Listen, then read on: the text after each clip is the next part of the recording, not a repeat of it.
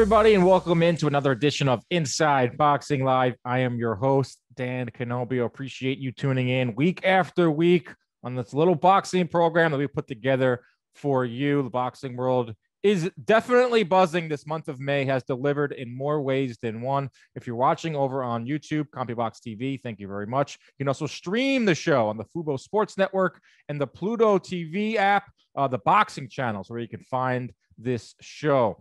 Now, last week was one of the craziest weeks in boxing memory. We had Errol Spence and the Manny Pacquiao announcement. We had the Deontay Wilder-Tyson Fury news. And we also had an undisputed fight at 140 pounds, won by Josh Taylor. Breaking that down, and then this upcoming week of fights with Devin Haney and Nonito Donaire also in action is Lee Groves. You've probably heard the name referenced on many boxing telecasts. If you're a boxing fan, you know the name Lee Groves. He is a boxing historian. He is a colleague of mine at CompuBox. He is our lead researcher. He's one of our operators. He is an all-around great guy. And Lee Groves makes his Inside Boxing Live debut somehow. Waited 100 episodes to get one of the best guys in boxing on to talk about this upcoming fight with Devin Haney and Jorge Linares. Nonito Donaire going up against Nordine Oubaali. And we'll get Lee's thoughts on Manny Pacquiao and where he ranks historically if he can pick up a win against Errol Spence, which I probably don't think is going to happen, but I am not going to just count out Manny Pacquiao. Man, what news that was when that broke, when Pacquiao just dropped it in on Twitter, a little boop. I'm fighting Errol Spence in August. Deal with it. The guy has fought for now 3 decades, almost 4 decades. I think it is 4 decades.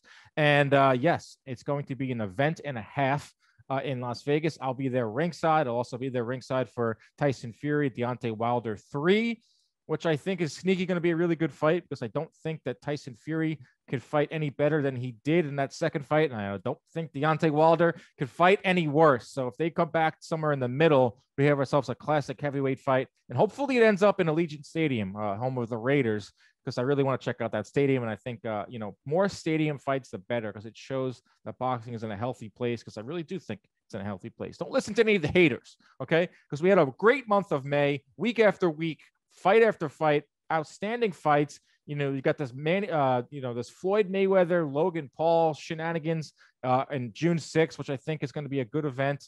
Not bad for boxing, not exactly good for boxing. It is what it is. Teofimo Lopez in action in June, Gervonta Davis in action in June. Boxing's in a good place. Let's talk about it more with our friend, Lee Groves. Here he is. It is time to bring in our guest this week. He is a friend of CompuBox. He is a friend of mine. He's a friend of boxing. He is Lee Groves. He is the walking boxing encyclopedia. Great guy. Follow him on Twitter at Lee Groves Boxing. Lee Groves, you're making your debut on Inside Boxing Live. Figured we wait over 100 episodes. How are you, my friend? I'm doing great. And thank you for having me on the show. Course, man. Like I mentioned, you're on Twitter at Lee Groves Boxing. What's it been like on Twitter? Have you found yourself in any arguments? Have you been called any terrible names, or has it been a pleasant experience so far? It has been a pleasant experience so far because I pretty much stayed in my lane. I go in and I talk about boxing history, sometimes a little bit of sports history when Phil Mickelson won the PGA. Mm-hmm. And the reception has been very positive so far. I'm enjoying it. Wow. See, when you're on it long, well, me asking a year from now, see how it not. I know how you are. You attract what you put out there. You're a great guy and a big part of the CompuBox teams. As we're going to get into the CompuBox stats here, we're getting into this week of fights. We're coming off of a great weekend with Josh Taylor defeating Jose Ramirez, and the beat goes on in boxing. It's been a great month of May, and this weekend we have another great month. We got a double header, obviously on 2 different networks because that's how boxing rolls. Let's start with Devin Haney versus Jorge Linares. It's on DAZN. Devin Haney, now interesting guy. He is the quote unquote email champion at 135 pounds because everything happened with Teofimo Lopez. And he's a guy that I think is, if you ask any boxing fan, is kind of trailing behind his contemporaries, whether it's Teofimo Lopez, whether it's Ryan Garcia when he gets back in the ring, or whether it's Tank Davis or whoever else you have in that general weight area, because no one really knows like what his style is, and we'll get into that too. But I want to ask you, when you go up a guy against Jorge Linares, 35 years old, who's been in a lot of wars, let's see a sound decision from Haney. He wins 10 rounds out of 12. Is that really enough for him? It depends on how he wins those 10 rounds. We all know that he is a very good technical boxer, especially for a kid 22 years old, one of the youngest world-class fighters, youngest world champion in some eyes, 22 years old. He's technically sound, but can he add to his game as far as explosiveness? That seemed to be missing. And he took a lot of criticism for the way that he won against 38-year-old Yuriorkis Gamboa coming out. He won every round. Statistically, he was dominant, but he didn't finish the job the way that he was expected to as a much younger fighter and a much more, taller, longer, technically sound, faster. He had all the advantages his way. It's interesting that you bring up that fight too, and you bring up, a lot of people have been posting, or and promotion for this fight is that big knockout he had over Abdullayev. And I was there ringside, one of the most brutal knockouts I've ever seen. But I think that kind of boxed Haney in a little bit, because that's not who he is. Devin Haney is not a one-punch knockout guy. He's a guy that, prides himself on very good defense. I mean, look at his last 5 opponents. They've been held to 17% of their total connects. He's just a sound boxer. He's got good defense, good jab, good body work. Do you think that knockout kind of, I wouldn't say hurt him, because you have to make your way in boxing somehow. You have to grab headlines one way, but it kind of like constricted him to people thinking that he was like this knockout guy. Yeah. But over time, we've learned what Devin Haney is over time. And, in a way it has. It raised the bar to a level that people, the expectations are up here, but he dominates in a different way. In fact, one of the most interesting stats regarding Devin Haney is the fact that, there is dominance in terms of wins and losses. There's also dominance in terms of round by round dominance. Yep. And coming into this fight, he has outlanded his opponents in terms of total connects in 53 consecutive rounds. Wow. That's like, within Cal Ripken Jr.'s 26-32 game streak, there was 8,000 innings that he played consecutively in that streak.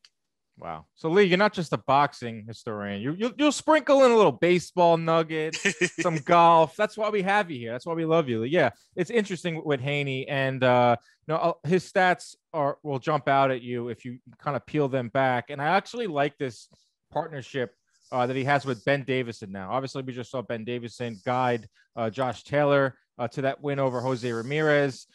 Ben Davison is like a defense first guy. Ben Davison prides himself on having his fighters, go to the body. And that's something we've seen from Haney, is he's improving his body work. He's got his last fight, 33% of his landed punches were body shots. And if he wants to slow down Linares, who's kind of shifty, I would expect that to be even more concentrated, the body work. Absolutely. That was a shortcoming of his game in previous years. He was a headhunter, but in his last fight against Gamboa, he did widen his target, and he's going to need to do that against the more experienced opponents that he's going to face from here on in. Yeah. And with Linares, a guy who's had a great career, 35 years old, has been in some wars. Obviously, his brightest moment was going, toe to toe with Lomachenko, knocking him down, ultimately being, stopped, but up on a card, tied on another card. It's going to be interesting for him. All 5 of his losses have come via stoppage. He's got the scar tissue problem that you wrote about in the CompuBox preview. How do you see this fight playing out? I see it as a clash of styles. I think that Haney is going to be the boxer. He's taller, he's longer. He's going to do what he does. I think he will feel pressure to sort of go above and beyond what he's normally done. But if Haney is what we think he is, based on what we've seen so far, he should be able to take the measure of Linares, who, yes, he came off a 4th-round TKO over Morales, but Morales opened a cut over the corner of Linares' left eye in round 1. So we cannot discount the possibility of a cut stoppage TKO. But if form holds, I think that Haney will pick his spots and win fairly comfortably on decision. Yeah, I tend to agree. Then we'll see what's next. I think the winner of this is supposed to square off with Teofimo Lopez. Interesting times at 135. That is one fight down here this weekend on the main event. On the other side of things, we're going to break down Nonito Donaire going up against Nordine Oubaali.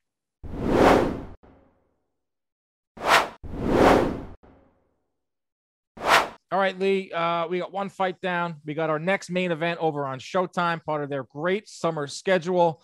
And we got Nonito Donaire, a living legend of the smaller weights, going up against Nordine Oubaali, who's very tough, WBC bantamweight world champion. Ton of interesting stats in this fight, ton of interesting storylines, because whenever you involve Nonito Donaire in a fight, or Donaire, I should say, you are talking about a guy who has a ton of titles, a guy that's going for records. If he wins this fight, he will be the oldest ever bantamweight world champion. He'll join a long list of fighters that have won world titles in 3 different decades. So you're getting up there in like rarefied air with Donaire, but this is gonna be a tough fight because Oubaali is a defensive wizard.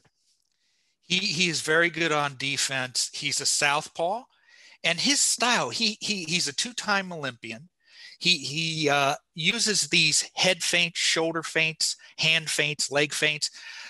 He has the ability of slowing down the action to where he prefers it to be. Now, Donaire is 38 years old, so maybe he would be in favor of a slower paced fight. And he also has the bigger punch of the two. And you talk about the history of this fight. Nonito is already the 2nd oldest guy ever to win a share of the bantamweight title. He was 34 years old when he beat Ryan Burnett. But now, if he succeeds on Saturday, he will beat the record held by his countryman, Jerry Penalosa, by over 2 years. I mean, he would shatter it. It's crazy. It's the guys, like I said, he's a living legend. He's the nicest guy in boxing. Yeah. And he's going up against a tough opponent, like you said, who slows down the fight to a crawl, takes away your jab. I mean, you know that Donaire has that huge hook. He's going to have to, I mean, for that hook, you're going to have to throw a jab first. And it'll be interesting to see what Oubaali can do in there. But you take a look at another thing with this fight, and we talked about this last week. Taylor and Ramirez, I told everyone was going to be a great fight.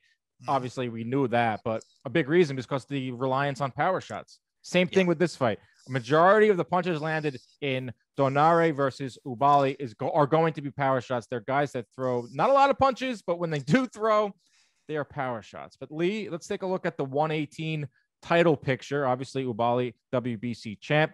Nonito Donaire, who is the pound for pound at the top of the list in all weight classes. He's got WBA, IBF, and ring.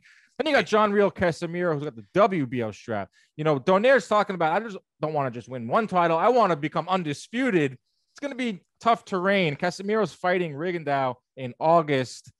This 118 title picture is intriguing. It's very intriguing. And in fact, Donaire's last fight was a decision loss to Inoue. That was a great fight. It was, but not a lot was expected of Nonito going into the fight because he was going to get up against the monster, number 2 or 3 pound for pound fighter in the world, just knocking everybody out. And here's Nonito at 36 years old. What's he going to do?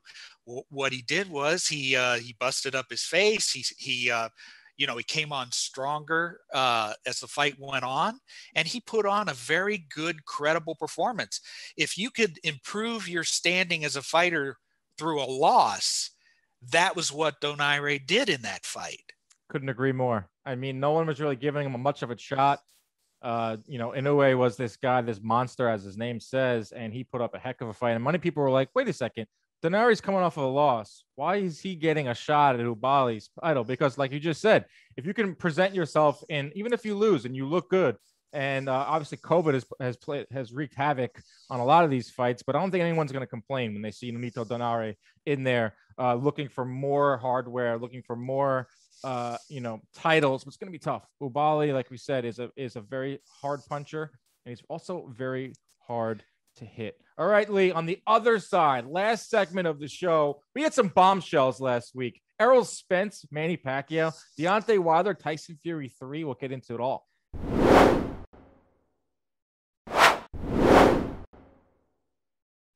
All right, Lee, final segment of the show.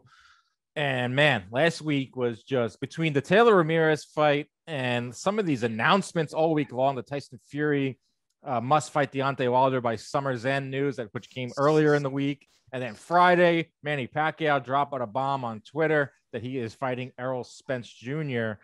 In August. So it's going to be a very busy summer for us at CompuBox, and fight fans should enjoy a lot of great fights. But let's talk about Manny Pacquiao and Errol Spence. And, I had put a video out and I talked about how I think a lot of pressure is going to be on Errol Spence come fight night because he's expected to win. He's a huge favorite.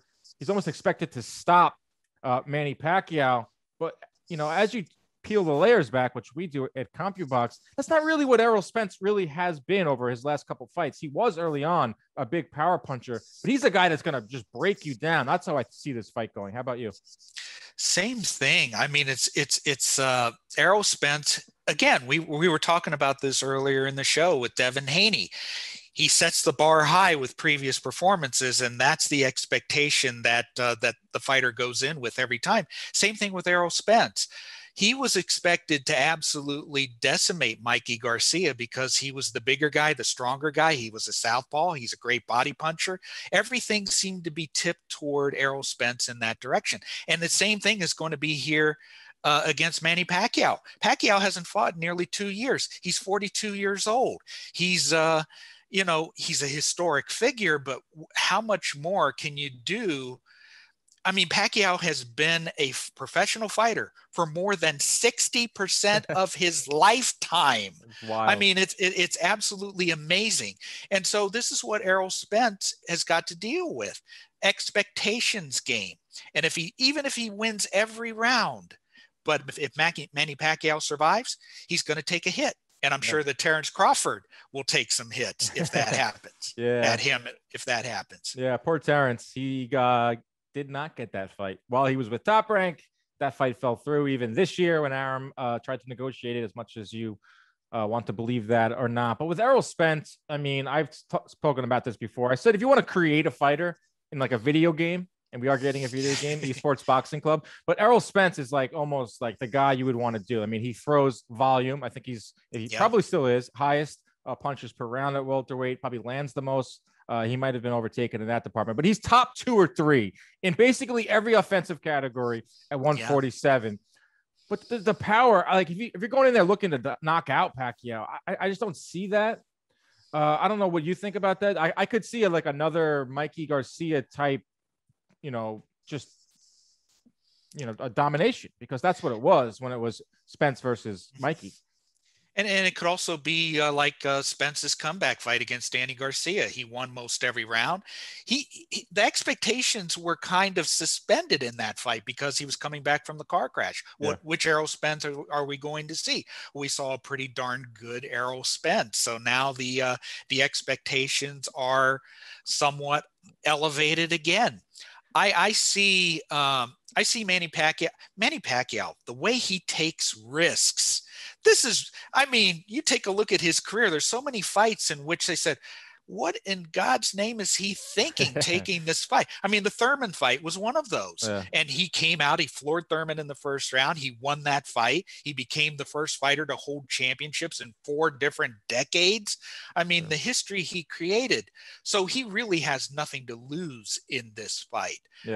Anything that he does good, he's going to get credit for.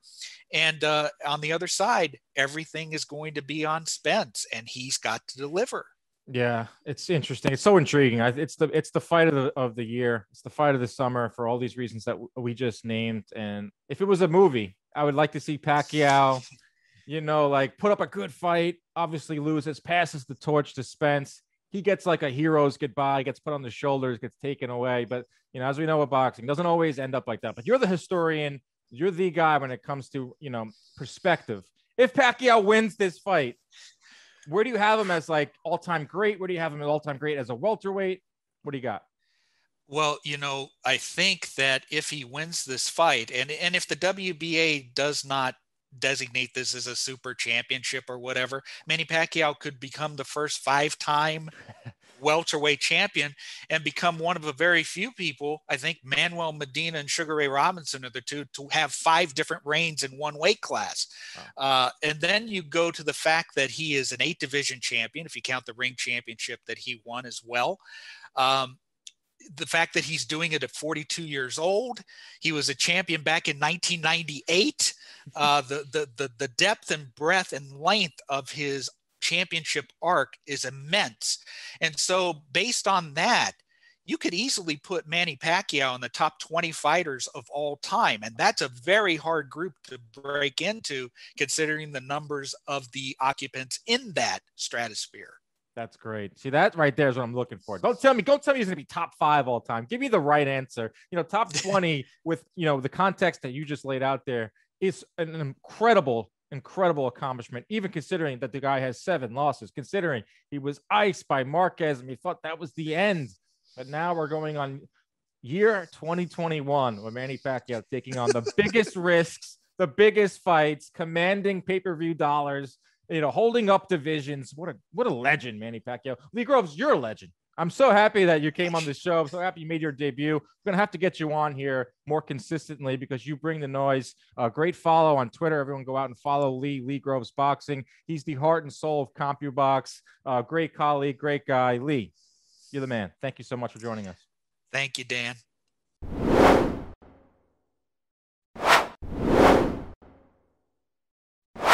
A very special thanks to our guest this week, Mr. Lee Groves. He is the best. The traveling man. You probably read his exploits in Ring Magazine, the digital stuff, and just a great friend of CompuBox. He's been part of the CompuBox family for over a decade now. Punch counter, you know, researcher. He puts together the best research notes that you'll see me tweet about. You know, put together those videos every week on Twitter. And they go out to the networks too. So Lee Groves is a man behind the scenes that should get a lot of credit because he loves boxing. He eats, breathes, and sleeps it, as you just heard there. Interesting stuff, especially the Pacquiao stuff. You know, Manny Pacquiao, I don't think a lot of people are picking him to win this fight with Spence. Spence is a big-time favorite. I think the odds just came out. But if Pacquiao does pull this off, if he has one more big night left in him, man, would that be spectacular? That's up there with Foreman, you know, beating Michael Moorer. You know, he'd be a top 20 all-time great, according to Lee Groves. Intriguing stuff. This summer is going to be awesome. I mean, we're heading into June. We got the, you know, Mayweather, Logan Paul, whatever that is, whether you like it or not. It's going to be an event. You got Mario Barrios taking on, you know, Tank Davis at 140 pounds. You got the big showdown at 154 with Charlo and Castano. Hopefully that ends up at Barclays Center in New York. And did you see this over in the video game world? The boxing world's even buzzing, even in the video game stuff. The Esports Boxing Club, we're a part of it with CompuBox. I'm not just saying this because we're a part of it, but the game is amazing. The gameplay is outstanding. And they just added Canelo Alvarez. The face of boxing is now the face of the Esports Boxing Club video game. So between that, between all the big fights, between all the big drama, boxing world on fire right now. We got you covered every single week. See you next week.